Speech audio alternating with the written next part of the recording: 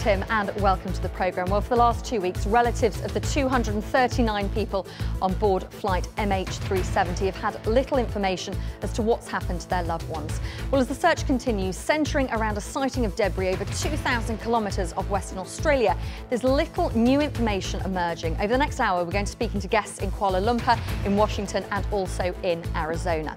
Plus, in a week which has seen tit-for-tat sanctions imposed in Russia and the US over the crisis in Crimea, we've brought together a group of Russians to ask if they're proud to be Russian. We're here live for the next 50 minutes. All of our contact details will be on screen throughout the programme.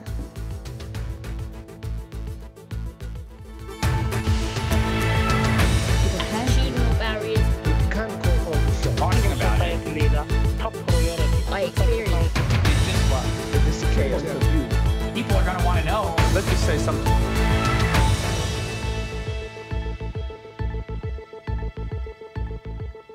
Good to have your company here on World Have Your Say. Over the next hour, we're going to be talking about that missing plane. If you want to get in touch with us, facebook.com/World Have Your Say is a very good way to do it. All of your comments will come to me here on my tablet and I will weave them into the conversation and put them to the guests who join us. But to give you a flavour of the number of comments that are coming into us about the situation in Crimea, in Ukraine, and particularly from Russians, this video came into us from Odessa.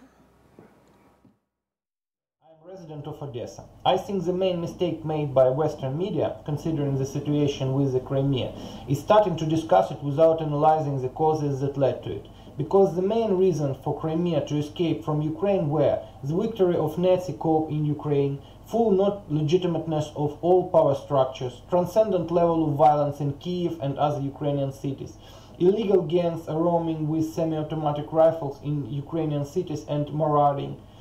The very first law proposed after the victory of the Nazi oligarchy coup was the prohibition of Russian language and political repressions. In addition, the Nazis promised Crimeans to come to the Crimea and start massacring.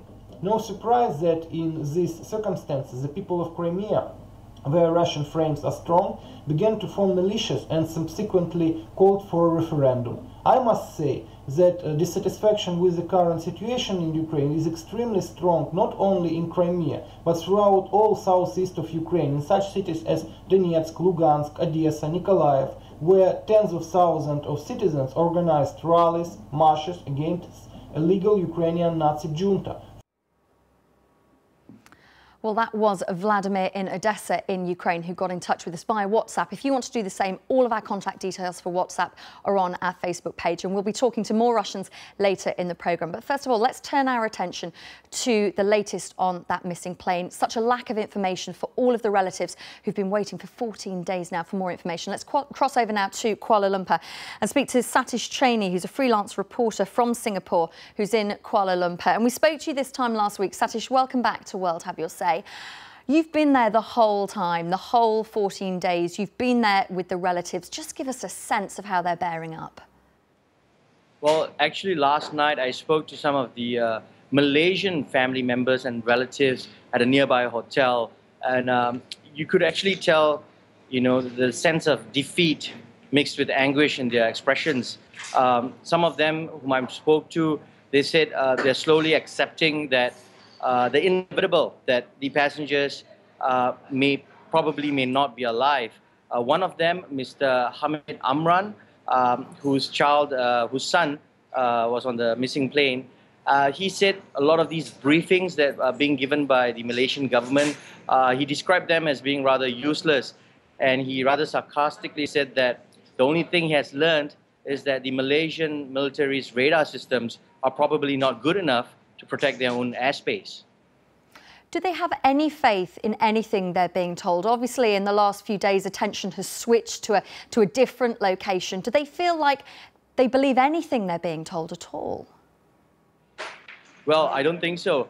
From all the family members I've spoken to directly, as well as over the phone, you can hear the sense of frustration growing each day, and also the skepticism, and it's together with all the media reports that are coming out as well, mixed with what they're hearing from their own Malaysian government officials. There's a lot of confusion going on, and I think this growing distrust, it's certainly growing, and I think the only way that the Malaysian government can help these relatives is to provide perhaps a bit more information. But at the same time, a lot of critics have said, a lot of people in Malaysia have said that critics have been harsh on the Malaysians because there is no information apparently to share. So it's a bit of a chicken and egg problem, if you ask me. You talk about that information, lack of information, Satish, and this is the problem with this whole story. Let's bring in Bill Waldock, who is Professor of Safety Science and also Crash Lab Director at Embry-Riddle Aeronautical University in Prescott, Arizona. Professor Waldock, welcome to World Have Your Say. Information is the massive problem here. There just isn't any, is there, at the moment? Well, right now, there's not any to be had. Until the search aircraft and the surface vessels that they're putting into the area find something, we're not going to know what that object is that they're looking for and whether or not it's part of the aircraft that's missing. Do you think it ever will be found? People keep contacting us from across the world saying it's been 2 weeks in this high-tech age. How can an airliner just disappear? Has it got to the stage where we have to contemplate that we may never know what happened? We may never find any debris? Well, the first part of that question is people forget this is a huge planet. We are so oriented now toward our technical capabilities, our technology that we have available. The very fact that I'm talking to you from across an ocean real time is fantastic. But it also tends to reduce the scale in which we see the world. And once you've been out over deep ocean, 1,000 miles away from any land, you start realizing just how big this planet is. And when you're looking for something that's relatively small in comparison, it takes time to find it. And I am hopeful we're going to find this aircraft. Whether or not this particular debris comes from it, it doesn't mean that we're not going to find some other debris that comes from it down the road. So what can be done right now? There's planes, there's boats out there looking, trying to find debris. Obviously, radar's being used. Do you feel that so far the Malaysian authorities have obviously been criticised? Do you feel they were a little bit slow in the way they dealt with this investigation? Well, from what I saw, in terms of the immediate response, the Malaysian government seemed to do what was necessary. I've had a lot of experience with search and rescue as well as accident investigation, and it looked like they responded in a pretty standard way. They had what they thought was the first last known position of the aircraft near where the transponder went dark. The first search assets looked in that direction, and then you widen out the search areas, you don't find anything. The current search, I have to say, the Australians are doing a magnificent job. The United States is doing a magnificent job in assisting. And as this search area is examined, I'm hopeful they'll find whatever those satellites saw. The other aspect is I know that several other satellites are being retasked to look at the same area, and some of these have much better imaging capability for the surface from orbit. Professor Waldock, I want to pull up this comment from Michael Wolff. He wrote on a column on The Guardian's website with the heading, MH370 story is the new anti-journalism, all data, no real facts, endless theories. He says journalism exists to provide information, but what's really compelling is a lack of information, or what is more particularly being called an absence of empirical data. Would you agree with that, Professor Waldock, that we live in this age of 24-hour news, people demand information all the time? We've talked about that lack of information. Do you think the media's role in this has caused greater pain and greater difficulty to some of those relatives? Well, I don't know if I'd say that. I think some news organizations are maybe a little bit more zealous in their prosecution of this. But one of the things that's an issue here is the fact that we don't really know where the airplane is. And that takes a laborious, long process sometimes. The idea that we want to know all the facts right now, there are some facts that are known. We know the aircraft is missing. We know that the transponder and the ACARS system stopped before the aircraft went missing.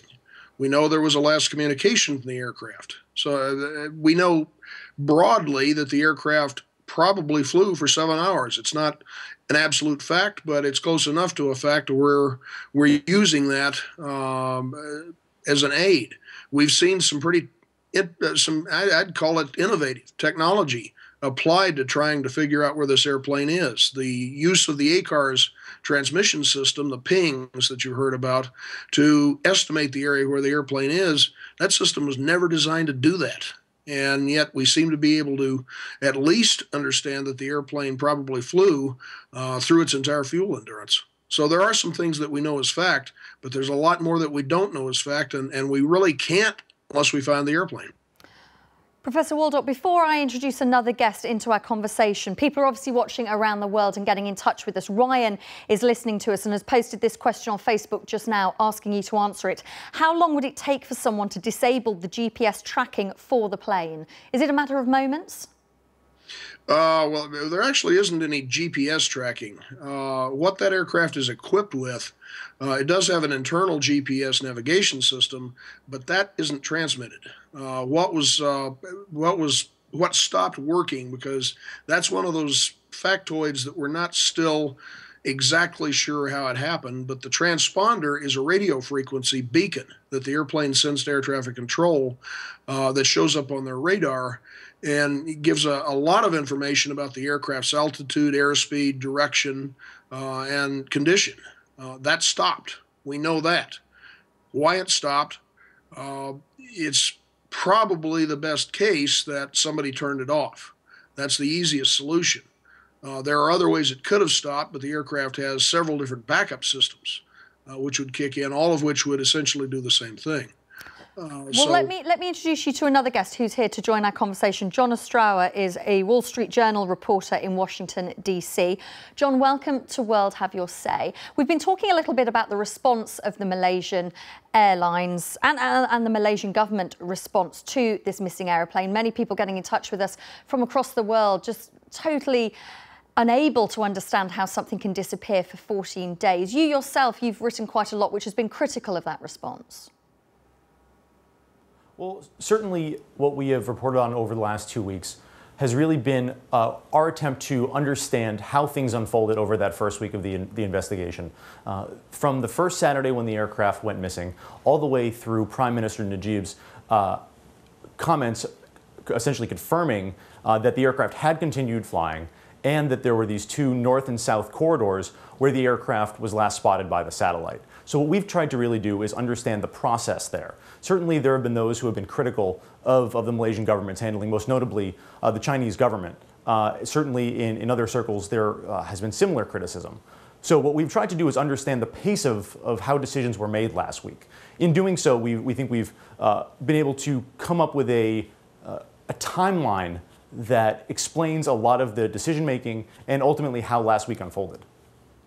And we've been talking as well about the problems in communicating information. We pulled up a comment just before you joined us about how the media in a 24-hour age is just trying to fill airtime with very few facts. Do you think the media has a real responsibility here to be careful about too much speculation? Well, I think you note that there has been a vacuum of information. And certainly when an air accident of any kind happens, everything starts with a blank slate. And certainly that tends to be the case for any large breaking news story, that you don't know what you don't know, quite literally. And when you begin that process, from our perspective, understanding the context of both the accident and the investigation. It's important to point out at this point, we don't know if there was an accident. Certainly we know the aircraft is missing, but how it's going to be classified is still up for grabs.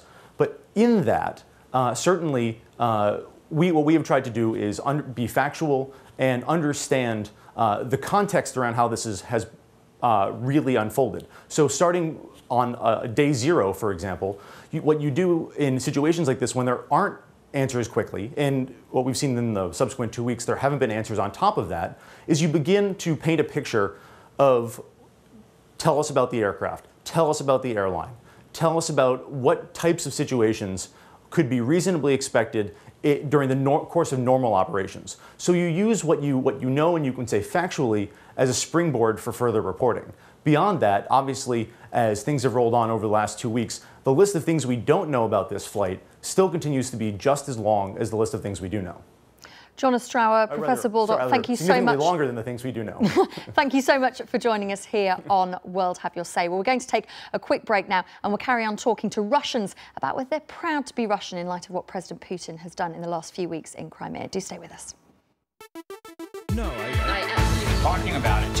Let me say something. Talking about it. Let me say something. Africa Business Report. No, I absolutely talking about it. Let me say something. Welcome back to World Have Your Say. We're going to turn our attention now to the situation in Ukraine. We're going to be speaking to some Russians about their reaction to what President Putin has done over the last week. Let me introduce you to the guests who are here to join us. Anissa Nawe is a senior political correspondent for RT. You may know that better as Russia Today. She is in Moscow.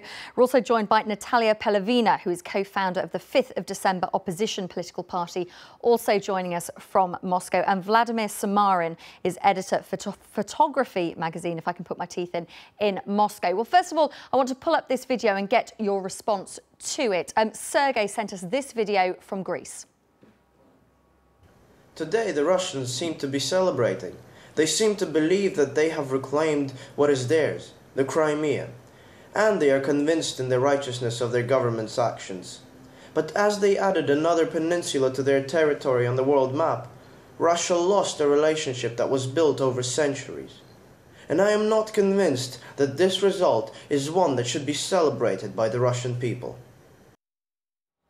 And that was Sergei, a Ukrainian in Greece. Let's put that point, first of all, to Vladimir.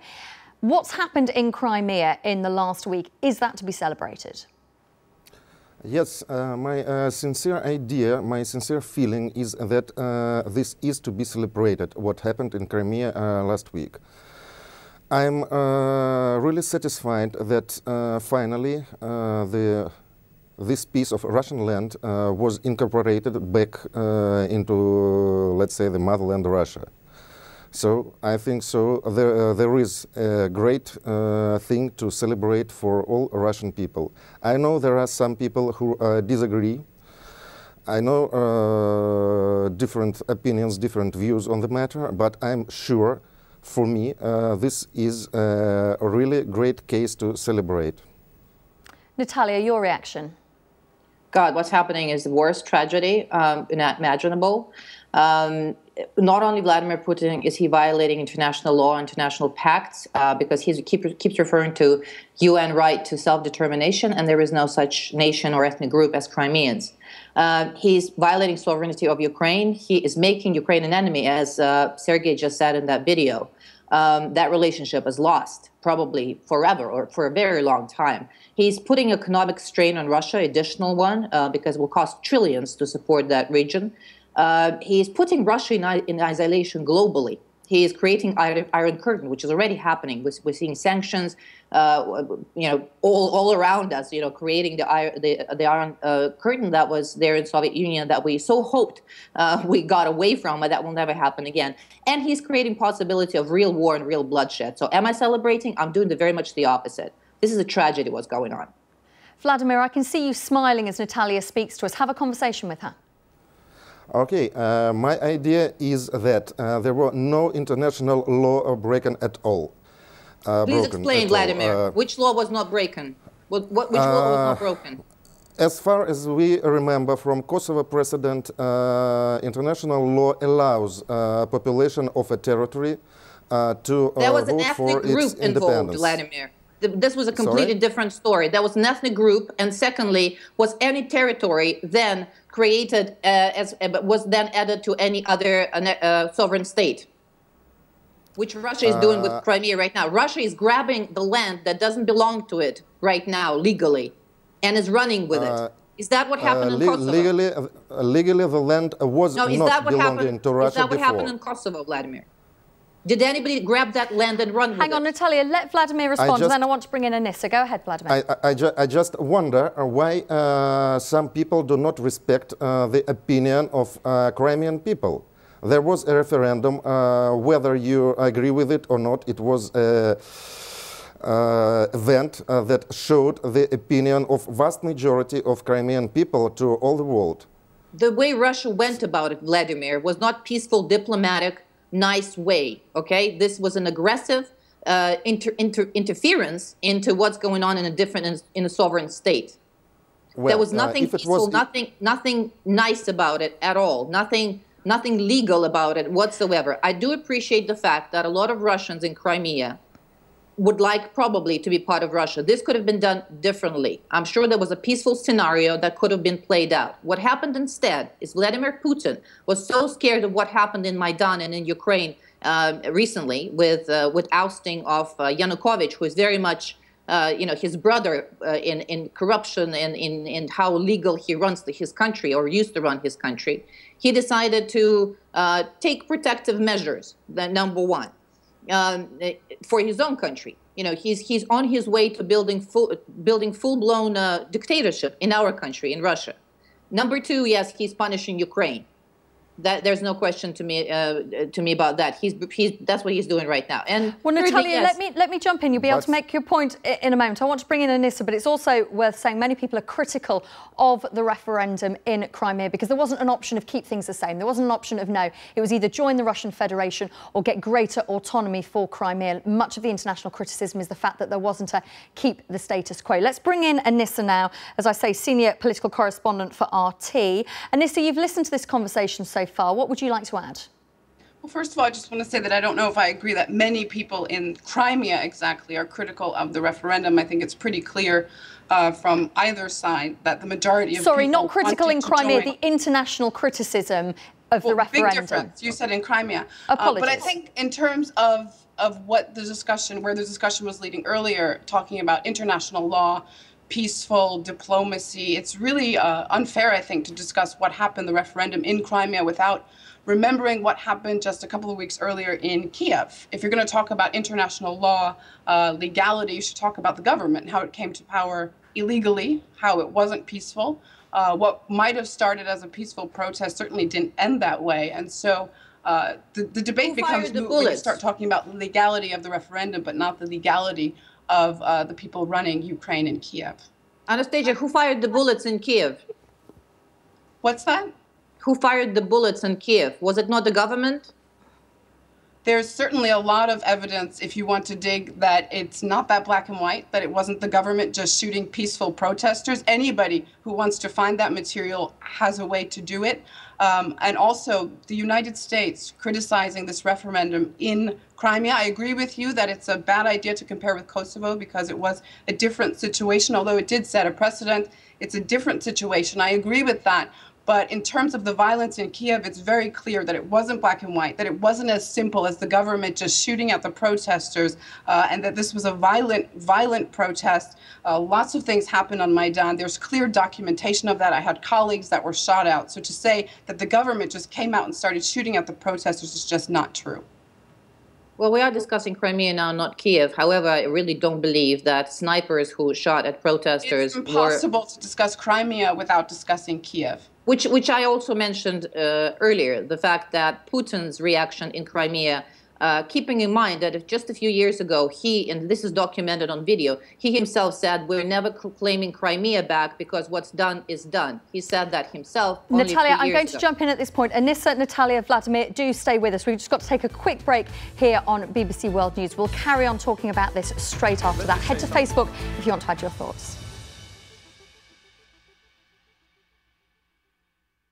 Together Russians to get their take on President Putin's actions over Crimea.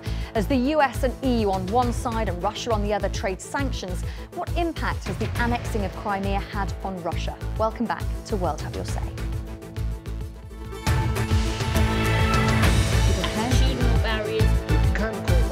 Talking about it. I experienced. This is chaos. People are going to want to know. Let's just say something.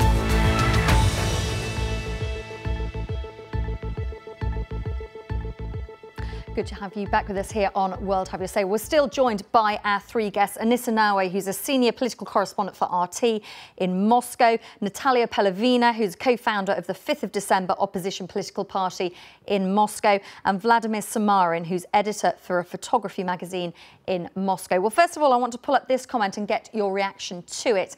Tatiana posted on BBC Russian's V-Contact page. That's a bit like a Russian social network page like Facebook. And she says, by reuniting Russia, Putin has made us feel proud to be Russian again. It's not just about returning a piece of land, it's about gaining back love and respect to our motherland. I feel that we were given a chance to feel self-respect and pride for who we are and what we stand for. And Vladimir, I would say that's fairly reflective of a wide range of views coming out of Russia, saying they feel proud again. Is that something you identify with? Yes, I do. I feel quite the same feelings. For the first time in about 23 years, I really feel proud of being Russian, of being a part of my country, of being a citizen of Russia. When Soviet Union disintegrated in 1991, I didn't feel the three-color Russian new flag as a flag of my country, because I had my military service in Soviet Union and my flag, you know, was red. But now, after 23 years, for the first time, I have started to feel this flag as a flag of my country, as my flag. So I am also proud of what happened. Natalia, you obviously aren't proud of that yourself, but can you understand why some Russians may feel that pride?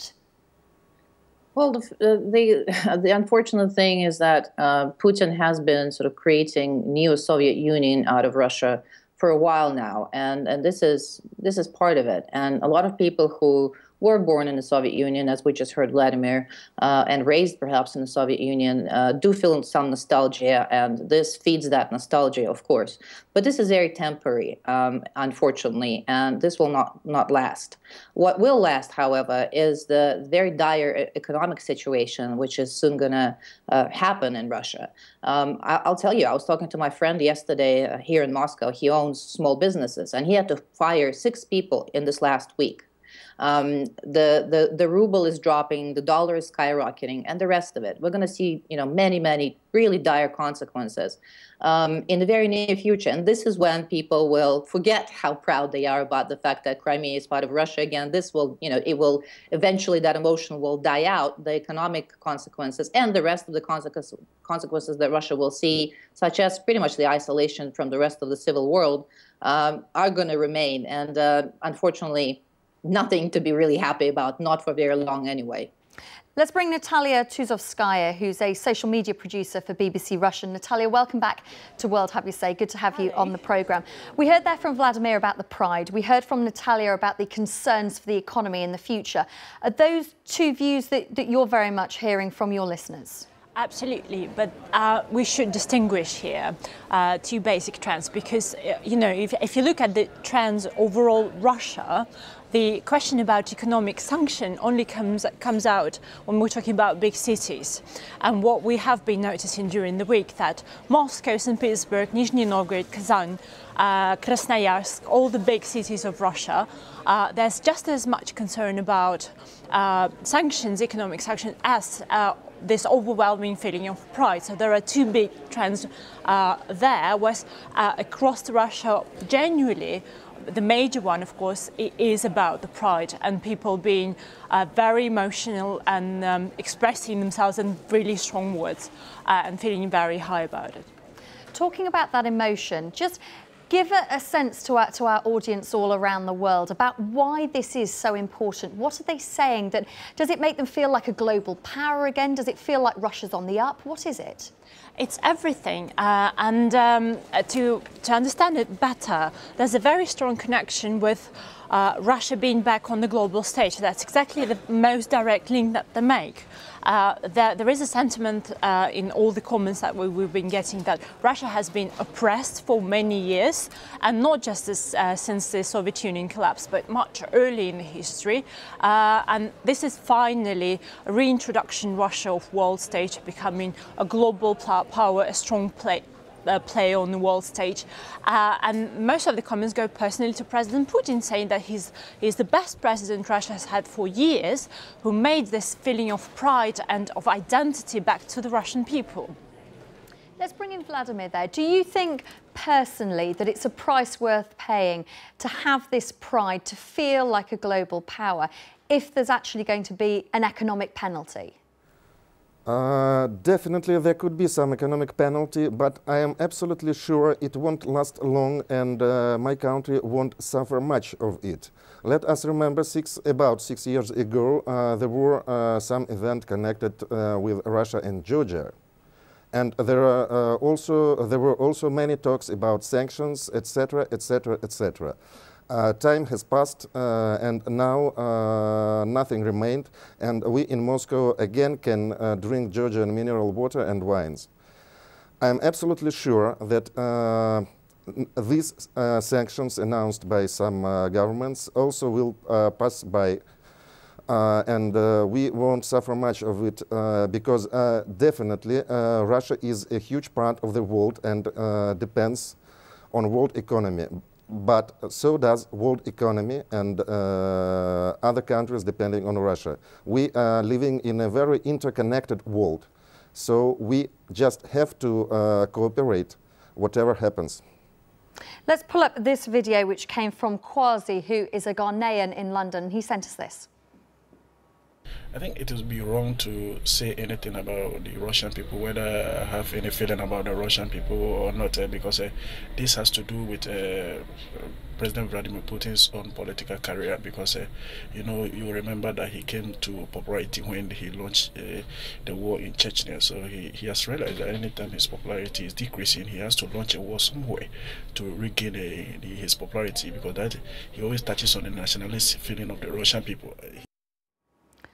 That's Kwasi who sent us that, who is a Ghanaian in London. Sent it via WhatsApp. If you want to do the same, go to facebook.com/world have your say. All of the details are there. Let's get a reaction from Natalia Tuzovskaya from BBC Russian. Is that a sentiment that you're getting, that this is about President Putin showing his power rather than it being for the benefit of Russians? Is that view out there that you're seeing? Yes, absolutely, and it's very much like a personal connection of people reacting to the events and President Putin himself. You know, they almost address him directly on our website, saying, "Vladimir, you're a great guy. Thank you so much," regardless actually of the questions that we ask them. So it's all very emotional, but. There's another trend as well, which I wanted to say and to mention, is that it's also quite anti-Western in a sense. So when they say, "Vladimir, you're a great guy," you've beaten the West, you've showed them our power. And it's all very mixed feelings, but they are incredibly strong. Let's bring in Berik now, who joins us from St. Petersburg. He's an IT specialist there. Berik, welcome to World Have Your Say. How do you feel as a Russian looking at what's happened over the last week? Do you feel this pride that we've been talking about? Sure, I do. Not only me. Today, Putin has signed the law, constitutional law, about Crimea accession. So you're feeling the pride that President Putin has signed that deal today to bring Crimea into the Russian Federation. Katya is in St. Petersburg but comes from Sevastopol in Crimea. What's your take on this, Katya? We are absolutely happy. My family, me here and my family in Sevastopol. And we are proud of our country, of Russia and of Crimea and Crimean citizens. What about this worry that we've been talking about, the economic impact, people talking about the sanctions, how it's going to hit hard? Do you think that as the pride disappears over the coming months, the reality of hard-hitting sanctions could change people's views? Well, Russian people struggled heavily in many wars and towards many things. So I'm sure that pride will not disappear.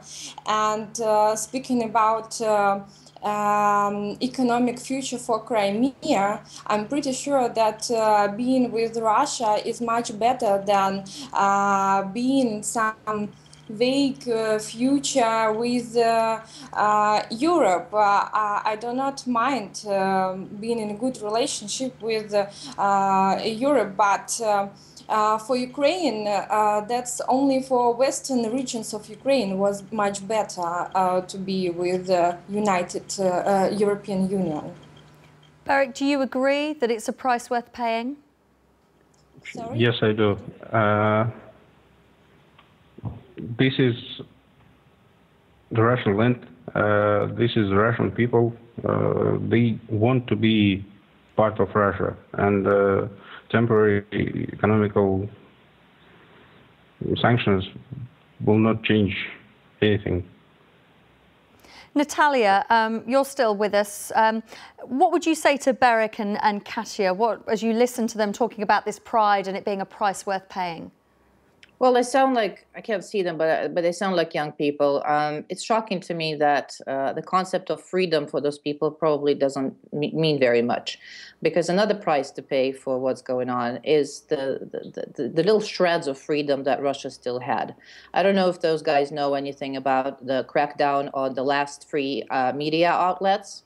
That has been happening literally within the last couple of weeks. The last networks on internet that really were, portraying things as they are, uncensored, as well as TV station called Rain. I am the member of the opposition. I'll tell you what happened to me a few days ago, rather, when I was flying into Moscow from the U.S., where I was just for 1 week on a visit.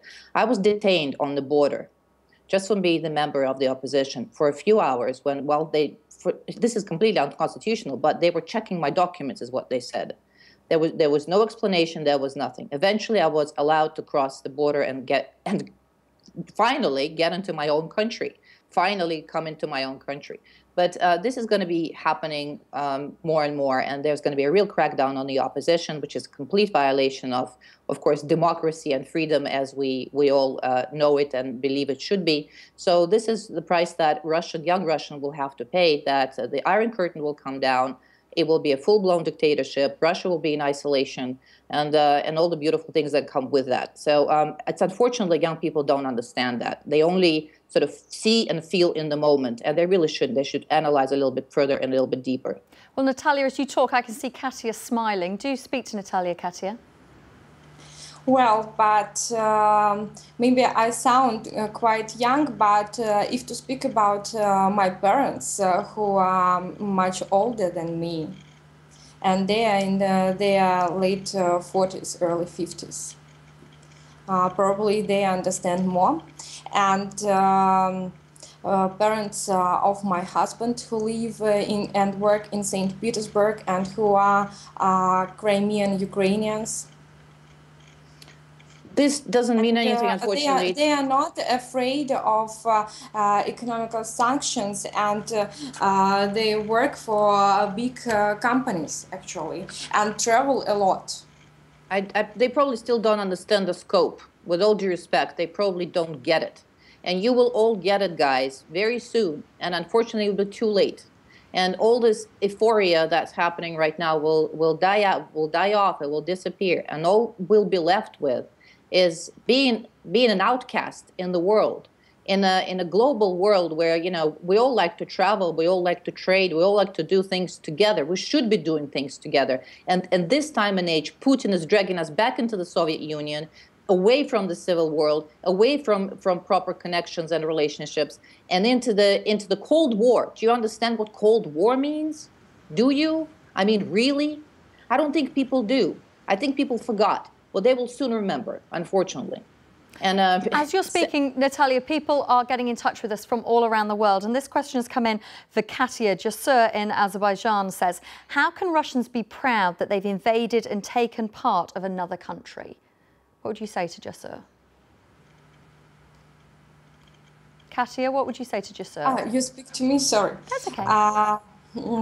Could you repeat your question? Yeah, Jasur said, how can Russians be proud that they've invaded and taken another country?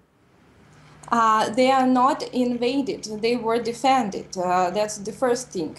Another thing, that Russia didn't have any other choice. Russia had to defend Crimea.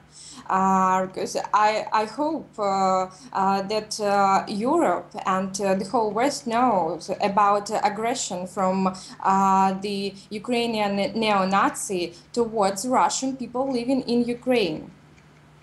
Katia, Berik and Natalia, do stay with us here on World Have Your Say. I understand that lots of you are picking up the phone and getting in touch with us here at World Have Your Say. We'll bring as many of your comments to you as we can over the next few minutes. Do stay with us. No, I absolutely... Talking about it. Jen, let me say something. No, I absolutely... Talking about it. Jen, let me say something. Welcome back to World Have Your Say. We're joined by a group of Russians who are discussing the situation in Crimea. Are they proud to be Russian at the moment? Are they proud of what President Putin has done? Many of you getting in touch with us from Tanzania, Saudi Arabia, Uganda, Croatia, India, South Africa, Zimbabwe and here in the UK. Do keep your comments coming in to us. First of all, I want to pull up this video which was sent to us from Crimea. I'm Kirill from Yalta in Crimea.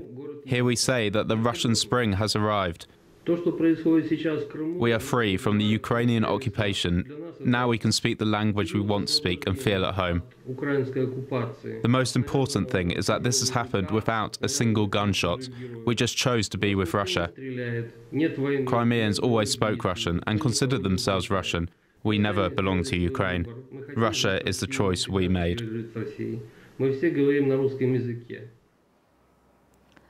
Well, that was Kirill from Uganda, and this is how Kirill in Crimea, apologies. But this is how Kamya in Uganda answered a question which we put up on our Facebook page of how do you feel about Russia? His response was that Russia is a great nation which can save us from the world destroyers, which are NATO. Let's put that point to our guests who are still with us. Anissa Noe is a senior political correspondent for RT, better known as Russia Today. She is with us from Moscow. Katia is in St. Petersburg but comes from Sevastopol in Crimea. And Natalia Pelovina is co-founder of the 5th of December opposition political party and is in Moscow. Anissa, first of all, responding to that point we got there on Facebook, is this about President Putin flexing his muscle, pushing against the West and saying, I am a strong leader, don't mess with Russia? No, I think this is about the Russian people and President Putin doing what he's meant to do, which is to protect the country's interest. And it's an answer, of course, to the West. Like I said, you can't separate what happened in Kiev with the referendum in Crimea. And like you heard from many of the Russians that you're speaking to, what would have been the reaction from Russians if Putin had done nothing? It would have been a horrible reaction. His ratings now have gone up. Do I think he did it because he's a politician and he wants good ratings? No, I think he did it because he is meant to protect Russian people. And the population in Crimea is mostly Russian. And what the first thing the illegitimate government in Kiev started to do was to threaten their rights and the right to autonomy in Crimea. Briefly, Katia, would you respond? Yes, I'm absolutely agree that the 60% of Crimea are Russians, and even Ukrainians who live on the territory of Crimea, they speak Russian and associate themselves with Russia only, not so they associate with Russia and they want that connection. Thank you all of my guests for joining me here on World Have You Say. That's all we've got time for, but you can switch over to our radio edition on the BBC World Service in just a couple of hours' time, where they're going to be discussing what stands in the way of gender equality. Thanks for watching.